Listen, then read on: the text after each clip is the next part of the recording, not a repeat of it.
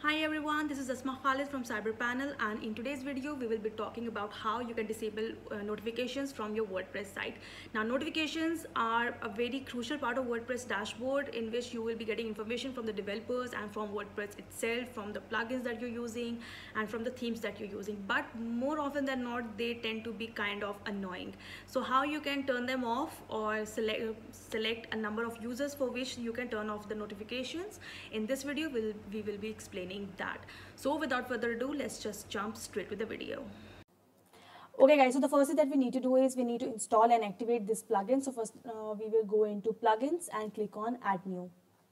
Now we have to search for disable admin notices individually. Now this is a great plugin for our purpose. So click on install now.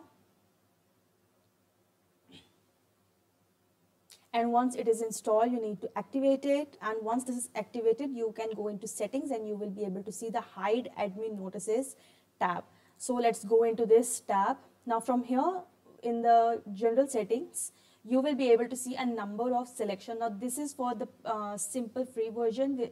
So the free version is also giving you a lot of information and a lot to choose from. So the first thing is that you need to click on don't hide all notices and only selected. So let's go through them one by one.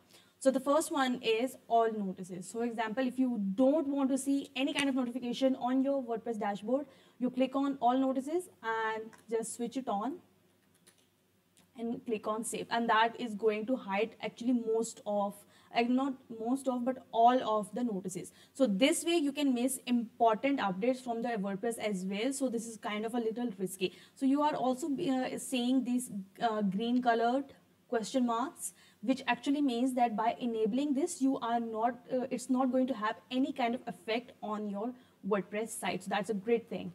So the next thing is only selected. So you can actually select a number, or so it actually means that you can select a number of users for which you want to hide the notices for.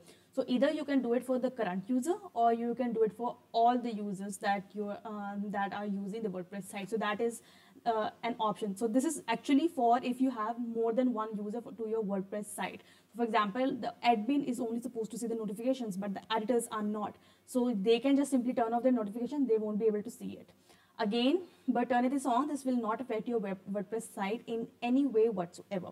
Lastly is don't hide. So for example, if you have already selected all notices or only selected, you want the notices or notifications to push through. So what you can do is click on don't hide, and after turning this on, it's going to enable the hidden notices in the admin bar, and it's going to show the notifications all over your WordPress dashboard. So these are the three settings that you are going to get with this plugin, and by doing so you can very easily disable notifications.